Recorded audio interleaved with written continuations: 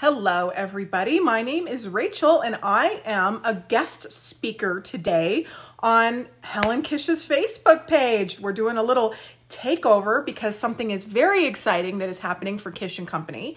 Helen Kish and Tomas Kish have launched today 2 new dolls for their line, for their company. It's so exciting. This is the first time that Helen has launched her own new dolls on her own website, and we are here for it. It is very exciting. Hello, Helen. Hello, everybody. This is your page, which is very exciting for your viewers and fans and friends. What do you think about all this internet stuff we've been doing? I think it's incredible. It's incredible. We've been having a good time, haven't we, with the whole convention and all the things? Yes. Yes. It's been quite an experience. It has been quite an experience, and the wonderful thing I love about Helen is that I told her my idea. I explained it. It was something that they were both like, huh? But okay. And you just said we're gonna try it. We're gonna do it. We're gonna make these kits. Yes. We're gonna trust the process, and we're gonna do it. And it turned out great. Worked fabulously. Yes. Do you have to do that a lot in your career, where you just have to kind of trust the process and leap and the net will appear. Yeah. Okay. Yeah. Yeah. That's the way I feel about it. If it feels wrong, then I don't want to do it. But if it feels like, wow, this really could work, let's go. Yeah, let's go. I love it. So one of the things that is so exciting is that we're here for dolls, and Helen has 2 wonderful dolls. Right out of the gate, the link to order the dolls is right in the video, so you can order them straight through Kish and Company. They are very limited. There are 2 dolls. One is limited to 75. The other is limited to 100, and they are so cute, and we get to see them today for the first time. Helen, look at these sweet girls. You have been working so hard on these. The first one, and they are all vinyl. Let's get some light over here. That's perfect. They are all vinyl with mohair and the best wool felt that I have now learned about today. And let's start right here with Ma Petite So Chic.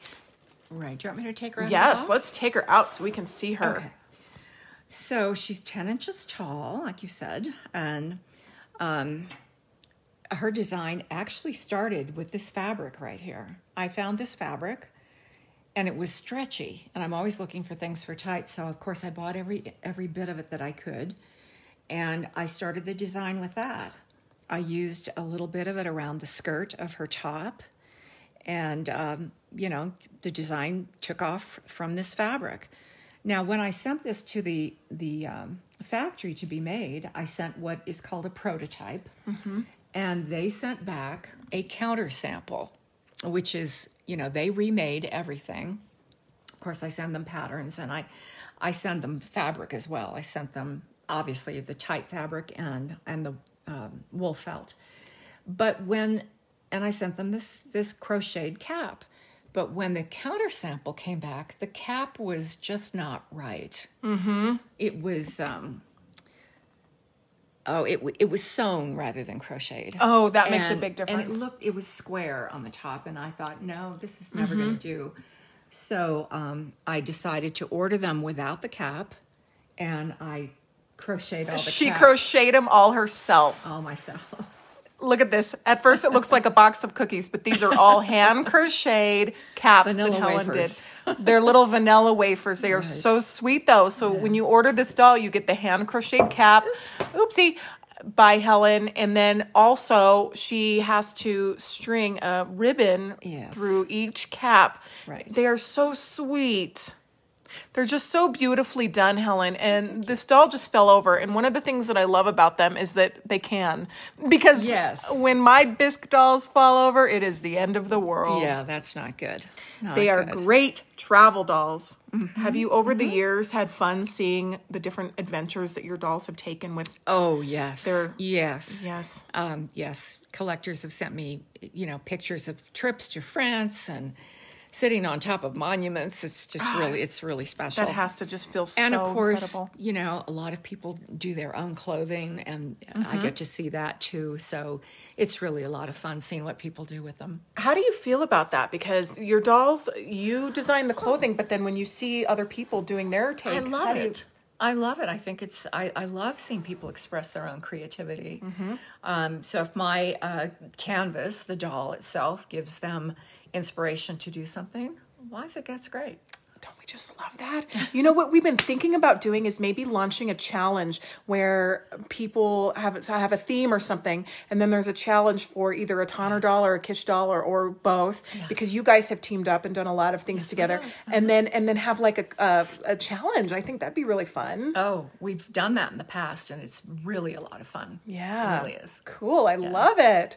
So we're here live in Helen's studio on Helen's page, which is such a treat because we don't get to do this very often. And there's 2 dolls that we're looking at. So the next one is Tiny Tulu, little Tiny Tulu. Tag along Tiny Tulu. She is so cute. Look at this sweet little girl. Now, she is 6 inches tall, which is a wonderful pocket size.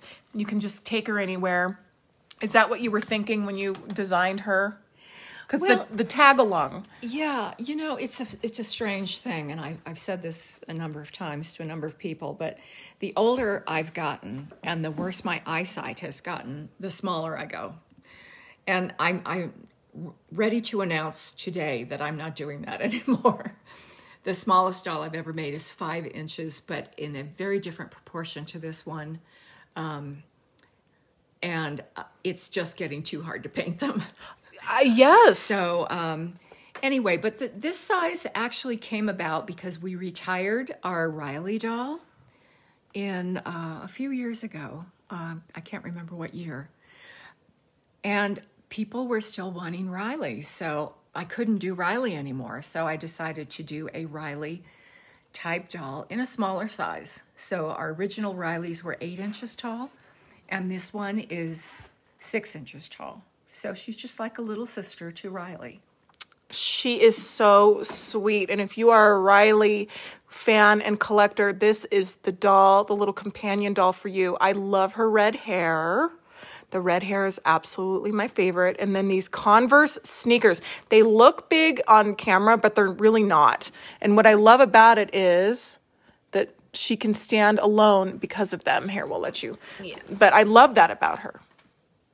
They provide a nice little base to where she can. It takes a little finessing, but you don't have to have a stand because, oh, there we go. Because they've got nice little shoes that provide such a nice little platform for them to. Yeah, they give them stability. Yeah. I try to design the dolls so that they will stand on their own, but having a pair of nice, stable shoes does help them as well. It does make a big difference. Oh, they're so sweet. Very limited. If you guys want to snag one, and they are ready too, which is important to note. Yes, we've got them in stock, which is a first for us, I think. Yes. Usually it doesn't work that way. Usually there's a pre-order and then you wait for them and then they have to be manufactured and all the things. But they're here on site. So they're going to go out immediately, which is so much fun. As doll people, a lot of times during the holidays, we buy stuff for other people, but we don't a lot of times buy for ourselves. So January is a great day great month to kind of get back in the saddle of treating ourselves.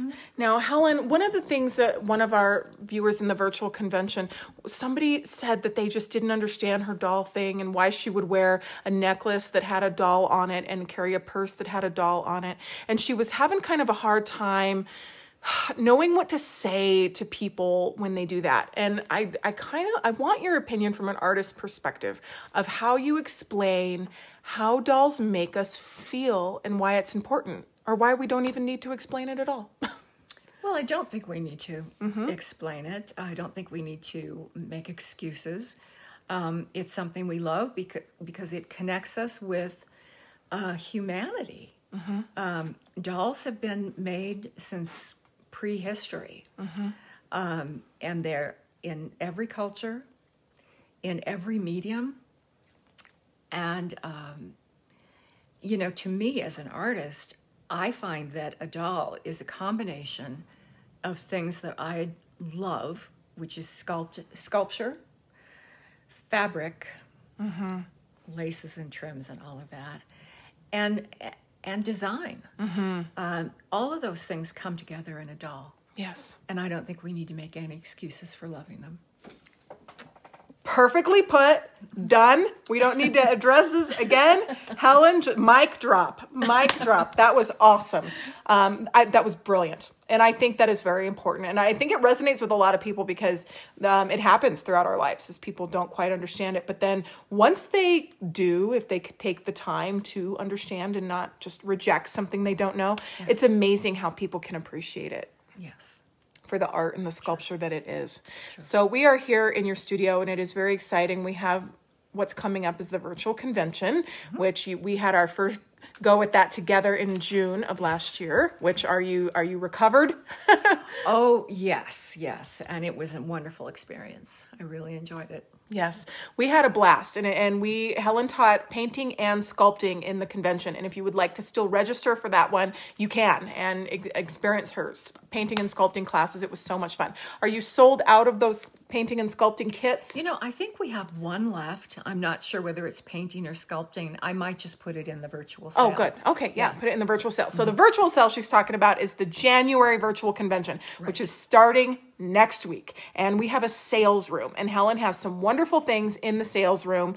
And of course you have your launch today of your new line. So there's a lot of fun doll things happening, Helen. Yes. Yeah. Indeed. So And you're right at the center of all of them. We're at the center. We're at the center of it seems like we're just kind of popping up everywhere, aren't we? We were just, did you see some of the footage that we got with Greg Ortiz and Robert Tonner? I haven't actually seen it yet, but since I know both of those guys, I know you had a blast. Yes. And to say Greg the Ortiz least. probably kept you in stitches the whole time that you were together, right? He is hysterical. And you know who else is funny, but has a much more, I guess, drier, almost like not sarcastic, but Robert Tonner's funny. Robert Tonner's very funny. I'm telling you, he does. He has a dry sense of humor, but wow, he's just bright and funny. He is. And he has kind of a deadpan. Once I got to know what his style was, because at first he'd say something and I would think it was, and I would like look at him like, wouldn't know really? how to take him. All of these are, he made a joke about that all of his Barbies are number ones, and then he just kept talking about it, but it was, yeah. And he has like 30 of them. So I just was like, what? Oh my gosh. But it was just, anyway, we had such a great time. We had such a great time. You'll have fun reliving that and doing that. I'm sure that I will. Yes. So we're here in Helen's studio. Now, this is a peek that you don't actually get to see very much. So do you mind if we take a peek over here and see what's going on in this sculpting area? This is the backdrop to where we did the sculpting class for the virtual convention. What are some of the wonderful things that we are seeing over here? Well, recently I've gotten interested in going back into bronzes, and what you're seeing here, these are waxes. This one actually lost his wing, so we've got to repair that.